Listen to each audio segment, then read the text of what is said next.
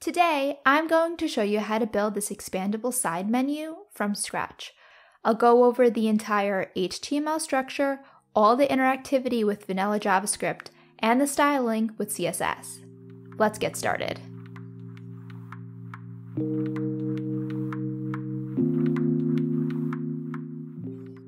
So if you're new to my channel, I make videos on UX, UI design, and front-end coding. If you enjoyed this video, please leave me a comment down below so I know what kind of tutorial you would like to see next. So jumping right into it, I'm opening up a CodePen project. In the HTML, I already have a link to the font family I'm going to use for the project, and within the body, I already picked out several icons that I want to use for this project. In the CSS, I already declared variables in the root and added some basic styling like setting the box sizing set to border box and a margin and padding to 0. And the JavaScript is completely empty. So I'm going to show you the full coding tutorial from beginning to end, but to get started, I'm going to jump inside of the design file so that way we can actually see what we're going to build. So inside of the Figma Design, we can see the layout for this project. So I essentially want to create a side menu that has two states. It will have a closed state and it will have an open state. When it's in the open state, I want the label for the icon to be visible right next to it. And in the closed state, I want that label to go away. I also want there to be this little expandable icon that the user can tap on that will change the state of the side menu. So initially in the open state, I want this icon to indicate that if the user were to tap it, it would go to the closed state. And if the user tapped the icon in the closed state, it would bring them to the open state. I also want one of the links to always be active on this page. So for this example, the user will start with the analytics being active, but they can tap on another section, and then that element will become active. So there are a couple of different elements we have to account for in this design, but let's jump inside of the code so we can actually get this project started. So I'm going to go inside the body tags of the HTML. And within the body tags, first I'm going to create a nav with a class of nav. The reason why I'm doing this is because I'm going to follow the BEM model for the naming convention, so that's why I'm including that class of nav. And so all of the elements are going to be contained within this nav. Now the first element we have here is this SVG, and this is actually the expand icon, so I'm going to take this SVG and place it in the code. And I'm going to give it a class of nav expand. Next, I'm going to create an unordered list that will hold all of the nav icons, so I'm going to create a list with a class of nav list. For the nav list, there will be several list items, each with a class of nav list item. For each list item, I want them to be a clickable element, so I will include an A tag, and for right now, I'll just add a hashtag as a placeholder. Every link will include an SVG and a label, so I'm going to add the SVG, and then I'm also going to add a paragraph tag with the name. So this is the basic structure for every single list item, so I'm just going to duplicate it several times and then replace it with the actual copy and icons.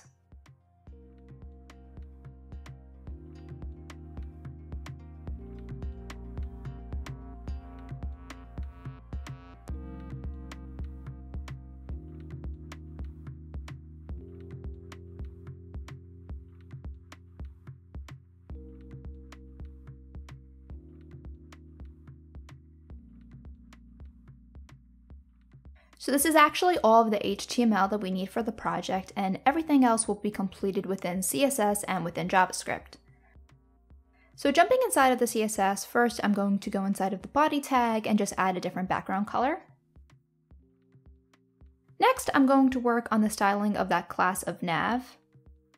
So again, this nav holds the entire element, and right now I'm using SCSS, which will allow me to nest certain elements, so that way my code will be really organized.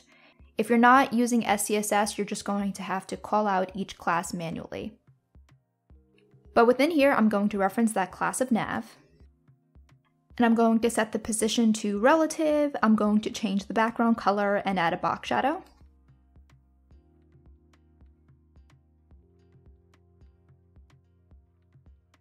I'm going to set the height to 100% of the viewport height. Next, I'm going to work on this little expand icon. So here I added the class of nav expand. So within that nav, I can just write and expand and add its properties there. So I'm going to specify a width and height and a fill. I'm also going to add the same background color and box shadow as the actual nav bar. I'm going to add a border radius of 50%. I'm going to set the position of this to absolute, with a particular right and top positioning. To make sure this element is always at the top, I'm going to set a specific Z index and also set the cursor to pointer. And then for the initial state at the beginning, it's going to be in the open state, so I need this icon to be rotated. So here I'm going to set the transform of a rotate Z. So now we can see that it's rotated. It's right over here on the edge of the screen, which we will move later on. And when this thing is tapped on, I actually want it to rotate. So here I'm going to add a transition of the transform for 200 milliseconds ease in out. Then within this expand icon, I'm going to add a hover state. So here I'm going to write and hover. And I'm just going to change the fill. Next, I'm going to work on the actual list. So still within that nav class, I'm going to reference the list. And I'm going to set the display of this to flex with a flex direction of column. And then I'm going to reference the list items. So I'm going to write and item. I'm going to set the list style to none.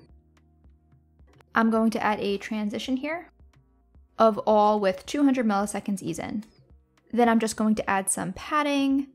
I'm going to add a border left here, and it's because for the active state, I'm going to add a border, so I just want to keep it consistent.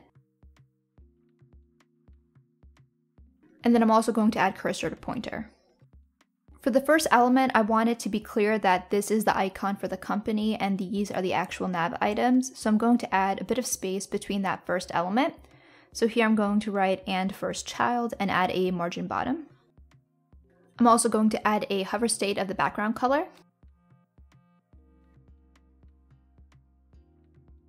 And then I'm going to apply styling for the actual link. So here I'm going to reference the A tag. I'm going to add a display of flex here as well. So now the text is right beside the icon. I'm going to add a gap of 1 rem. I'm going to align the items in the center. I'm going to set the color to a variable and then also add text decoration none. I'm also going to modify the font weight. Then I'm going to work on each SVG. So I'm just going to set the fill to a particular variable and also specify the width. So now it's starting to look much better. I'm actually going to modify the position of the nav bar to absolute. So now that looks much better. Next, I'm going to work on the active state. So if we go back to the design, we can see that for the active state, there's a border to the left, there is a background color for the link, and the text and the icon have a different color. So now I'm going to create that state within the CSS. So here I'm going to write and active. And I'm going to set a background color and a border left.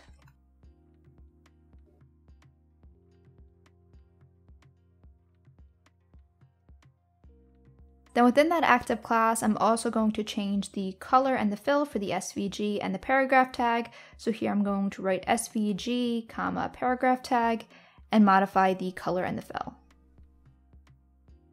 Now initially, I do want that analytics tab to be in the active state when the page loads.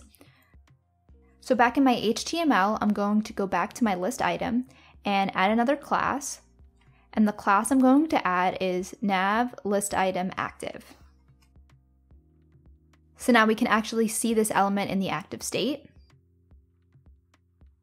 So the last thing I'm going to do is add the styling for the closed state.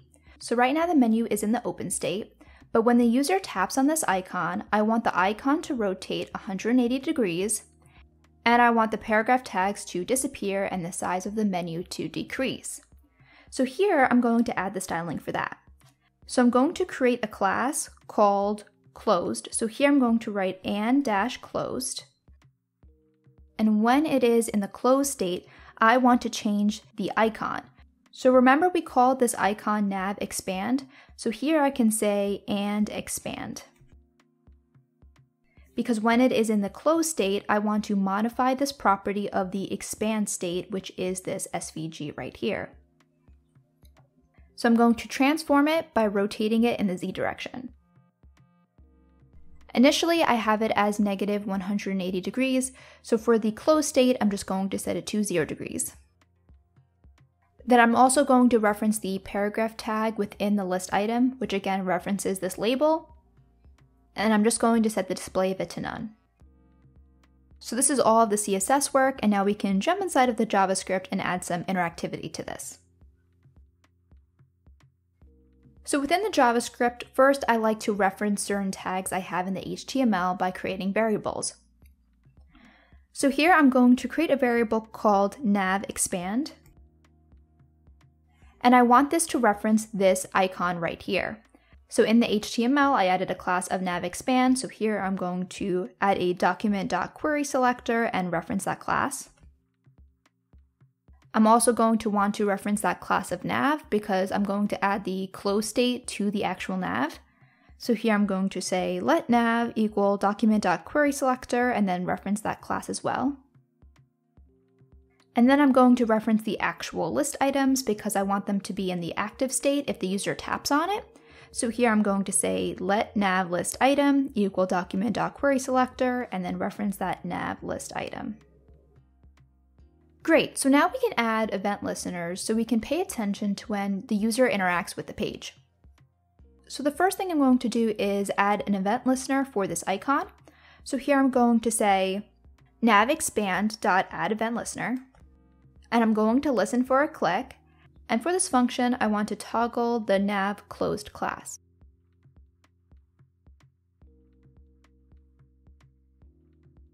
So again, in the CSS, in that closed class, that was where we determined the closed state. So we basically removed the label tag and we changed the direction of this icon.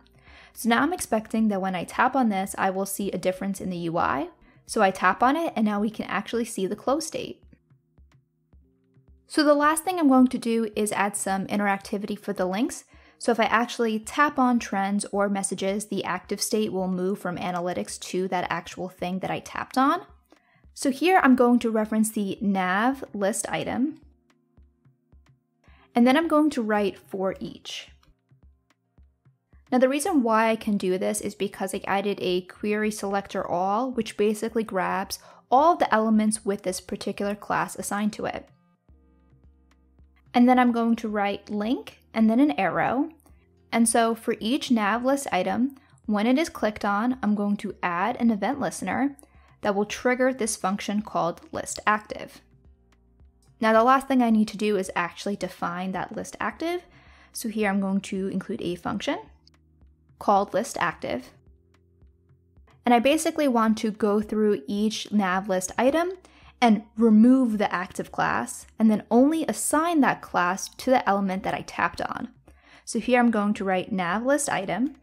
For each link, I'm going to remove that class list of active.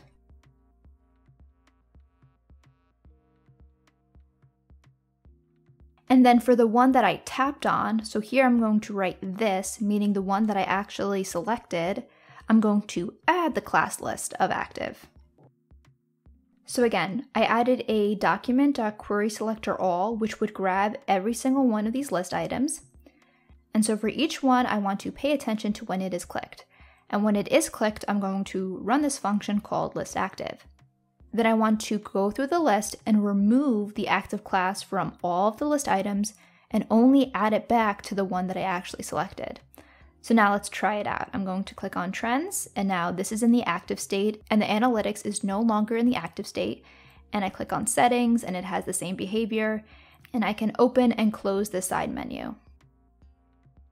So there you go. That's how I created this expandable side menu from scratch. Please let me know if you have any questions on the topic, and subscribe to stay up to date with my latest content. Thanks for watching.